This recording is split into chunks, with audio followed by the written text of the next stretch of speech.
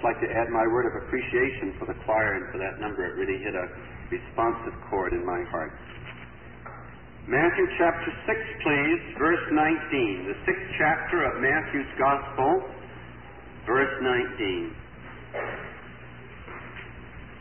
Now, some of us who are called dispensationalists are accused of not believing in the Sermon on the Mount. Well, here's a dispensationalist who believes in the Sermon on the Mount. I do admit that there are certain Jewish colorings to it, but I believe every word of God is pure, and all Scripture is given by inspiration of God and is profitable. Matthew chapter 6, verse 19, lay not up for yourselves treasures upon earth, where moth and rust doth corrupt, and where thieves break through and steal. But lay up for yourselves treasures in heaven, where neither moth nor rust doth corrupt, and where thieves do not break through nor steal. For where your treasure is, there will your heart be also. The light of the body is the eye. If therefore thine eye be single, thy whole body shall be full of light. But if thine eye be evil, thy whole body shall be full of darkness. If therefore the light that is in thee be darkness, how great is that darkness? No man can serve two masters, for either he will hate the one and love the other, or else he will hold to the one and despise the other. Ye cannot serve God and mammon. Therefore I say unto you, take no thought for your life, what ye shall eat, or what ye shall drink, nor yet for your body what ye shall put on.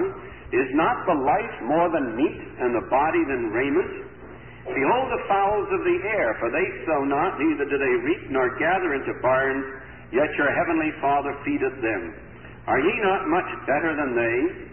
Which of you, by taking thought, can add 1 cubit unto his stature? And why take ye thought for raiment? Consider the lilies of the field, how they grow. They toil not, neither do they spin. And yet I say unto you that even Solomon in all his glory was not arrayed like one of these. Wherefore if God so clothe the grass of the field, which today is and tomorrow is cast into the oven, shall he not much more clothe you, O ye of little faith? Therefore take no thought, saying, what shall we eat? Or what shall we drink? Or wherewithal shall we be clothed? For after all these things do the Gentiles seek. For your heavenly Father knoweth that ye have need of all these things. But seek ye first the kingdom of God and his righteousness, and all these things shall be added unto you. Take therefore no thought for the morrow shall take thought for the things of itself. Sufficient unto the day is the evil thereof. This afternoon we were speaking about faith and about the life of faith. And we read about some of these patriarchs in the Old Testament who lived the life of faith. Well, God calls us to the life of faith too. Today we walk by faith and not by sight, the Scripture says. And this passage of Scripture is one that really drives it home very effectively to our hearts. Very radical, very revolutionary, but here it is just the same. It's the words of the Lord Jesus, and just as much a part of the inspired Word of God as John 3:16. Take the first verse, for instance. Verse 19, it says, lay not up for yourselves treasures on earth. Did you hear that? Lay not up for yourselves treasures on earth. Now, you know, when you and I read that passage of Scripture, our minds can conjure up 60 theological reasons why that verse doesn't mean what it says. Isn't that right? The reason for that is the most sensitive part of man's anatomy is his pocketbook. And the hardest job that the Lord has is to cut that delicate nerve between a man's brain and his pocketbook. And common sense tells me that I have to lay up treasures on earth for my old age. Isn't that right? You have to think about the rainy day. Well, if I know anything today, if a man is living for the rainy day, he'll be sure to get it. He'll be sure to get it. God has a better way, and God has a program for Social Security, and it beats anything that man has ever been able to devise. But I don't guarantee you'll like it, because it's the life of faith. And most of us don't like the life of faith. Most of us like crutches and pillows and supports, cushions, don't we? And we'd rather see it as a balance in a bank book than have the naked promise of God to supply all our needs according to his riches and glory by Christ Jesus. But here the Lord Jesus says it. He says, you're thinking about your future, are you? Okay, don't lay up treasures on earth. You say, but Lord, there's security in material things. Isn't that right? We all know that, don't we?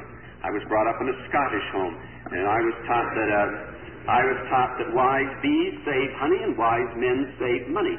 You know? And it must be true because it rhymes. But it's the very opposite of what you read in this verse of Scripture. This verse of Scripture says, lay not up for yourselves treasures on earth. Now, what shall we do with that verse? You say, but I need security. Well, the Lord says in this verse, you won't get security on material things. You get 3 nervous breakdowns. So what are they? Moth, rust, and thieves. Isn't that interesting? The more you have, the more worries you've got, too. And really, it's a great lesson to learn. It takes some of us generations to learn it, but it's a great lesson to learn. Dear friends, you and I don't have any security in material things. Material things do not bring security. The only security the child of God has is God Himself, and He is enough. Now, I can just hear the arguments going on in your mind. Well, they've gone into my mind long before they have in some of yours. But we have to grapple with what the Bible said. And we remember from this afternoon that faith takes the Word of God and accepts it at its face value. And a great rule of Bible interpretation is if the first sense makes sense, don't look for any other sense. And the first sense makes sense here. And the more you look at it, the more sense it makes. So don't lay up treasures on earth. Laying up treasures on earth, as I've said so often, I think it was Anthony Norris Groves maybe who said it first. Laying up treasures on earth is as contrary to the Word of God as adultery. Now, I don't say it's the same kind of a sin, but it's as contrary to the Word of God as adultery. Do you believe that? Well, I'm not flooded with amens. But it's true just the same, whether you say amen or not. It's absolutely true. The Bible says, don't do it. We go ahead and do it anyway. Right? It says, lay up for yourselves treasures in heaven, where neither moth nor rust doth corrupt, nor where thieves break through and steal. How do you lay up treasures in heaven? By sending it on ahead. That's how. It's the only way you'll ever lay up treasures in heaven. Just sending it on ahead.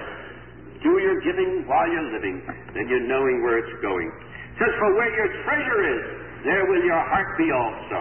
And you know, that's really true. Where your treasure is, there will your heart be also. And what it tells me tonight is that my heart is either in a safe deposit vault or it's in heaven. Where is your treasure tonight? Where is your treasure tonight? Do you weep when you break a cup of bone china? Or lose a piece of stainless steel? Where your treasure is, there will your heart be also. My, what a word. And it's true. Then in the next verse, it seems that the Lord has changed the subject in the next verse. He's talking about lamps and lights and eyes and all the rest, but He hasn't changed the subject. He's still right on beam, right on target. And it says, the lamp of the body is the eye. What does that mean? Well, it means that through my eyes that the light somehow gets inside of me. You know, it's a very non-technical expression of it, but as long as my eyes are healthy, the light gets in, and somewhere here it's projected on a screen, and I see the image. That's what he says here. The lamp of the body is the eye. If your eye is healthy, your whole body is flooded with light. You can walk along and see where you're going, and you don't walk off the edge of the platform. But if your eye is evil, while your body is filled with darkness, your life is filled with darkness, and he says, if the light that's in you be darkness, how great is the darkness thereof. What does that mean? Well, it's speaking spiritually, of course. The healthy eye is the eye that's living for Christ and for heaven. A single motive for the glory of Christ, living the life of faith, trusting God for the future. That's the healthy eye in this passage. If your eye is healthy, your whole being will be filled with light. That is, your life will never lack the guidance of God. Why, that's a secret, isn't it? Do I want to know the guidance of God? Have the single eye. Have the healthy eye. Don't try to have one foot in material possessions and one foot in heavenly treasures. Doesn't work. Don't try to live for the world and for heaven. Won't work. That's the evil eye. If your eye is diseased or blind, and that's what the evil means here, if your eye is diseased or blind, your body will be filled with darkness. You'll be groping. You think you know the way, you don't know the way.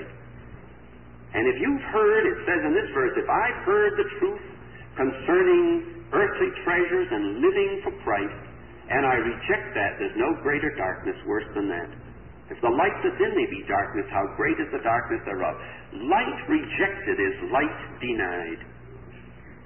It really is true. Then he says in the next verse, again you think he's changed the subject again, but the Lord hasn't changed the subject. It's the same subject. He said, no man can serve two masters, for either he will hate the one and love the other, or else he will hold to the one and despise the other. You cannot serve God and mammon.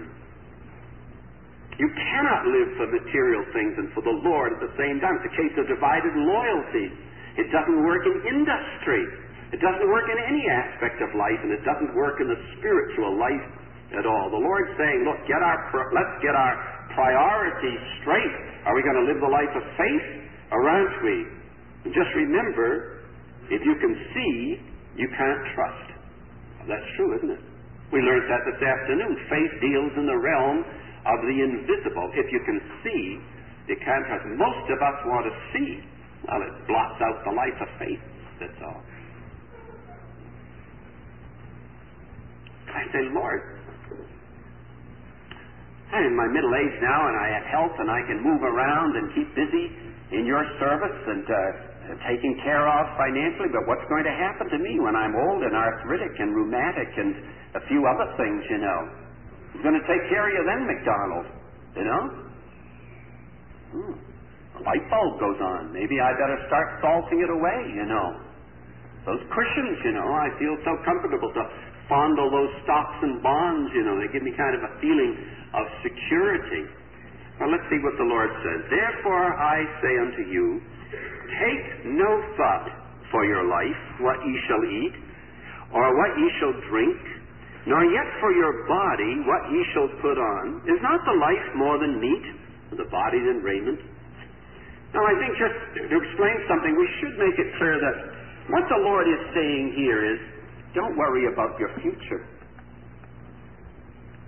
He's not talking about today's needs. He's not talking about the supply of today's needs. What's going to happen to me 10, 20, 30 years from now? Oh, I better be taking care of that right now, shouldn't I? I should be laying up for the future. All the banks tell me that. Okay? Jesus says, don't do it. I say unto you, take no thought for your life, what you shall eat. You say, how do you know it's the future? How do you know he's speaking about the future? Well, the last verse tells you that. Take therefore no thought for the morrow, for the morrow shall take thought for the things of itself. Sufficient unto the day is the evil thereof. He's talking about the future. What's going to happen to you in your old age? What kind of security are you going to have? And he says, don't worry about that. Take no anxious thought for the future. Don't spend your life worrying what you're going to wear or what you're going to eat 20 years from today. Isn't life more than that? God made us in His image and after His likeness. Did He have no higher destiny for us than to model clothes and eat food? Jesus says life, and there's more to life than that. God has called us to His eternal glory.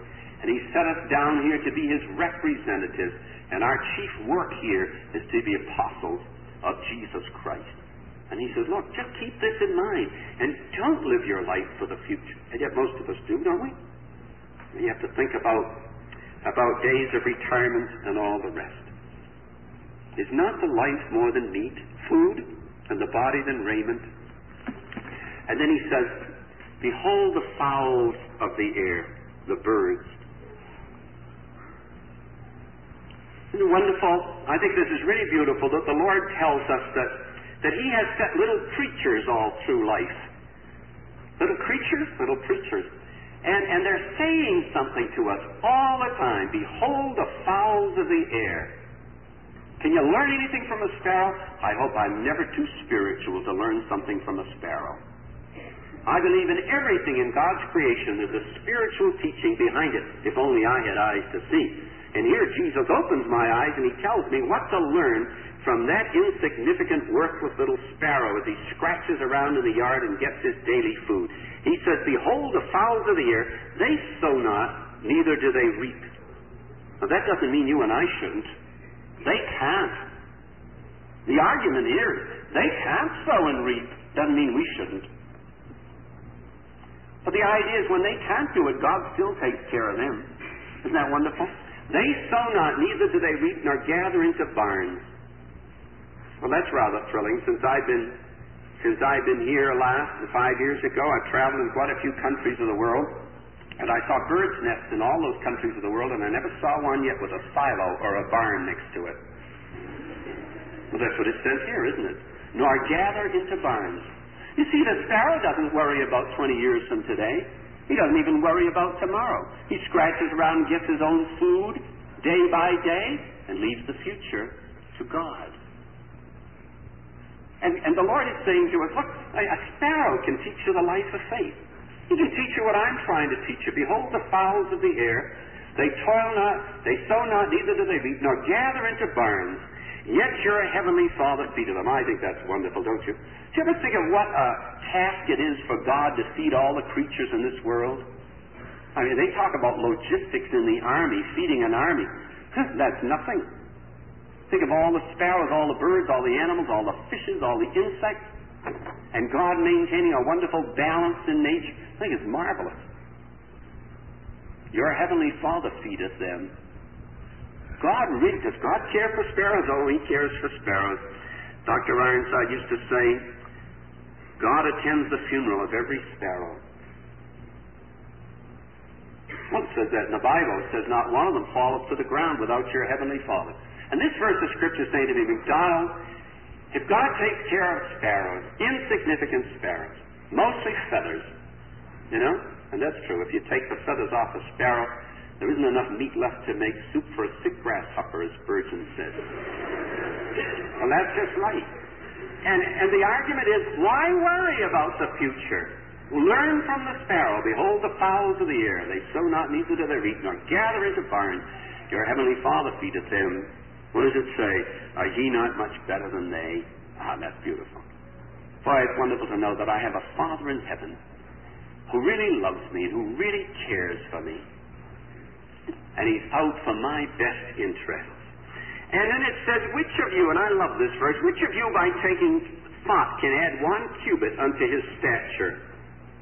Some of you who have a more modern translation of the Bible, the verse doesn't say that. It says, which of you by taking thought can add 1 cubit to the span of his life? Is it? Lifespan? Somebody have that? I see some people nodding. Either one is good. Either interpretation is good. The cubit, generally speaking, is the distance from my elbow to the tip of my finger, and it's generally 18 inches. Okay, the Lord is saying in this verse, now think hard and add 18 inches to your height. Say, don't be silly, you can't do that. Well, he says, take the other interpretation of the verse. Think of your life as a journey of a certain distance, so many miles, let's say. Now think hard and add 18 inches to the journey of your life, just by thinking. Well, you say you can't do that. The Lord said, I know you can't, but you could do that a lot more easy than you could plan for your future. You see, that's the whole argument here. You could do that more easily than you could arrange your future. You say, what do you mean? Well, let me just use myself as an illustration. And I want to think ahead to that arthritic, rheumatic stage, It's already started, incidentally. And so I want to make my future secure, right? Question, how much will be enough? How much will be enough? If I salt away, how much could I be sure would be enough? Listen, dear friends, there's no answer to that question. It's absolutely impossible to answer. You say, well, suppose you had $100,000. $100,000 might not be worth anything in 10 years from today if prices keep going the way they're going now. Really, seriously, we could have a runaway inflation and $100,000 wouldn't pay your utility bill. It happened in Germany after the First World War. Little girl said to her mother, "Mother, could we go to Berlin on the train?" She said, "No, dear, we only have a few million left." So that's true. There's no security. There's no security in money. You think there's security in money? What's the money secured by? It's a piece of paper, that's all it is. And that's what the Lord is saying. He's saying you could add 18 inches to the span of your life, thinking of life as a journey of so many miles, or to your height. You could do that a lot easier than you could take care of your future. And the argument is, if you can't do it anyway, why spend your life trying to do it? That's good, isn't it? Say, I don't like it. Well, I know. But yet we have to grapple with the words of the Lord Jesus. And I want to tell you something. The Lord Jesus knew that the world would never be evangelized in any other way than by a strict adherence to His Word.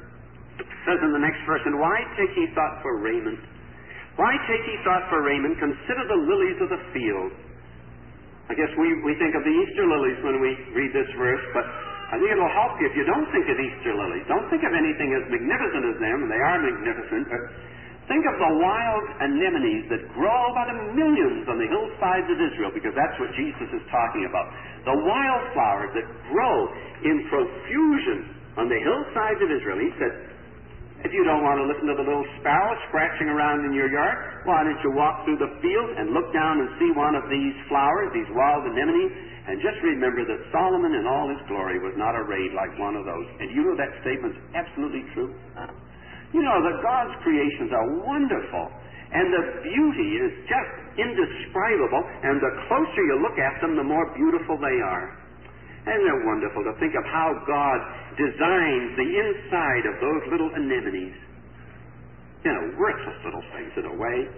And God goes to infinite care, and every one of them is different, and they're beautiful. It says that, doesn't it?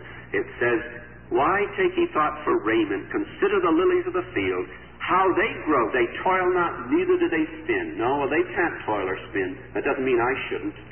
The Lord's not teaching that. Don't use this verse to justify sitting around drinking Cokes all day, because that isn't what the verse says. It just doesn't say that. They don't toil or spin because they can't, and yet God clothes them more magnificently than Solomon was clothed in all his glory. I like the next verse. It says, "Wherefore, if God so clothe the grass of the field, which today is, and tomorrow is cast into the oven, shall He not much more clothe you, O ye of little faith?" Well, this verse never really came alive to me until a few years ago. I was over in Israel, and one day I went to a little town. It's called Acre, or Akko. It's an Arab community in Israel. And the women, they don't have their own electric ranges there. They knead their dough, and they send it down to a community oven. There's a man there that does nothing but bake the bread. And so they knead the dough into these round, flat little cakes, as it were. And the little boy goes down with a piece of wood carrying the dough, and this man has his bakery, community oven. It's an open hearth oven, and he bakes the bread for you. And beside his oven, there's a big pile of grass and straw, and all through that pile of grass there are these wild anemones. They were growing beautifully out on the hillside yesterday. Here they are today. And every once in a while he reaches over into that pile, and he just throws it down under the oven, and as he throws it down, the fire blazes up. This is how the bread bakes. It's not Wonder Bread like we have. It's not bread that rises in big loaves, but flat, like pancakes. And the argument is here, just think of that. God went to all that care to design those wildflowers on the hillside, and they're born but for one brief day. They're out on the hillsides today, and they're burned in the baker's oven tomorrow. And the argument is, if God is interested enough to clothe wildflowers like that, what are you worrying about, MacDonald? Don't you think He cares for you more than He cares for those flowers that are just going to be thrown into the oven? I say, I know, Lord. But I have to think about my future, don't I? And the Lord says to me, look, that's just the very point. That's what I'm getting at throughout this whole section. Bill MacDonald, if you have to worry about your future, you won't have any time for my work. Well, that sounds reasonable. Because for me to take care of my future is a 26-hour-a-day job, and I still won't get it done, will I? We've seen that. It's impossible. And the Lord is saying to me, Bill, if you have to worry about what you're going to eat and drink and what's going to pay the rent 20 years from now, you'll never have time to serve me. So I want to make an agreement with you. And that agreement is this. If you'll put me first and my interests, I'll take care of your future. Isn't that what the next verse says? It says, for after all these things do the Gentiles seek, that is, food and clothing and cover over their head. For your heavenly Father knoweth that ye have need of all these things, but seek ye first the kingdom of God and his righteousness, and all these things shall be added unto you.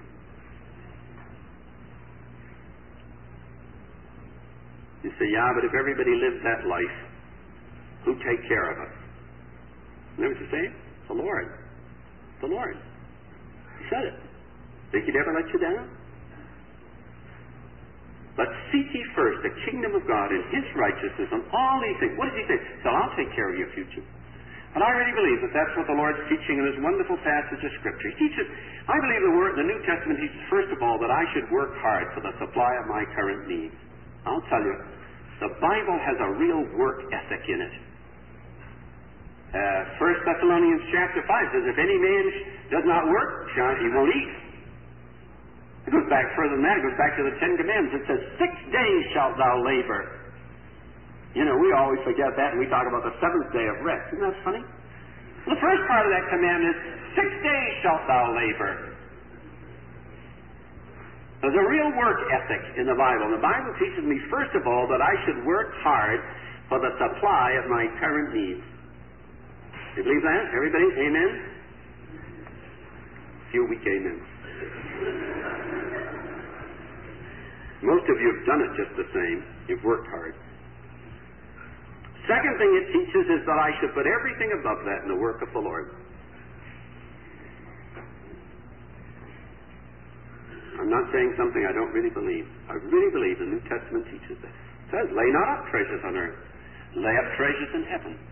Put everything above your basic common necessities and those of your family in the work of the Lord. And the third thing it teaches is trust God for the future. And that's where the life of faith comes in. Say, what would happen if Christians would... The world would be evangelized. That's what would happen. The gospel would reach out to the far corners of the earth. Human needs would be alleviated. And I'll tell you, the power, the revival in the church that we were singing about, that the choir was singing about, would come. Come in showers of blessing. It's radical, isn't it? But dear friends, the Christian life is radical. If your life and my life is no different from the lives of the unsaved people about us, of what value is it? It doesn't take divine life to live that walk by sight. But it does take divine life to walk by faith, doesn't it? The human heart, untouched by the grace of God, shrinks from thinking of trusting in an unseen God. God would have us come to him as to a loving Heavenly Father and just commit our entire future to him. Let me say it again. And I really believe it with all my heart that this passage of Scripture teaches that we should work hard for the supply of our current needs and the needs of our family. Put everything above that in the work of the Lord and trust God for the future. Say, how would it work out practically? Well, it would work out practically just as the way as it did in the early church. And the way it worked out in the early church was that wherever there was a need, the funds flowed. You had a need, did you? Water seeks its own level. The funds just flowed in. And the next day, the other people might have a need. The funds would flow correspondingly. You read about it in 2 Corinthians chapter 8. And verse 13, Paul says, "For I mean not that other men be eased and ye burdened, but by an equality, that now at this time your abundance may be a supply for their want, that their abundance also may be a supply for your want, that there may be equality." And this is the spirit that there was in the early days of the church. The spirit of grace was poured out upon the people. They didn't consider their material possessions their own. And really, I think it's time that the church of the Lord Jesus really woke up to the fact some of these tremendous verses of Scripture that we don't grapple with. You know, if a man is this world's goods and sees his brother in need and shuts up his bowels of compassion, how dwelleth the love of God in him? Why, those are searing words, aren't they? We go to enormous extents to justify Christians being rich. You know? People come up to me after every meeting. To justify Christians being rich. It's strange. The Lord didn't go to that extent. He said, "How hardly shall they that have riches enter into the kingdom of God." It's easier for a camel to go through the eye of a needle than for a rich man to enter the kingdom of God. And you know many other passages in the Word of God that say the same thing. Well, this is it. And this is the difference between the healthy eye and the evil eye, isn't it? The eye that says, "I'm going to put Christ first, and I'll trust my future to Him. I have the promise of His Word, seek ye first the kingdom of God and His righteousness, and all these things shall be added unto you. And I know that He'll never let me down, and I believe it with all my heart." And then the last verse says, "Sufficient unto the day is the evil thereof. Take no thought for the morrow, what ye shall wear. Take no thought for the morrow shall take thought for the things of itself. Sufficient unto the day is the evil thereof." What a wonderful thing. I don't have to worry about tomorrow. Tomorrow is not my responsibility. God takes care of that. He doesn't give me grace for tomorrow. Why should I carry the burdens of tomorrow? He says, "As thy day, so shall thy strength be. Sufficient unto the day is the evil thereof." And so really the lesson is for us to put the Lord Jesus first in our lives, to plunge everything really into His cause, to live sacrificially for the spread of the gospel, and see revival in our time and our future well secure in His hands. Do you like it? Well, you say, "No, I'd like to think that over." Well, that's what we have to do. We have to think it over. We have to pray it through, get our directions from the Lord, and do what He tells us to do.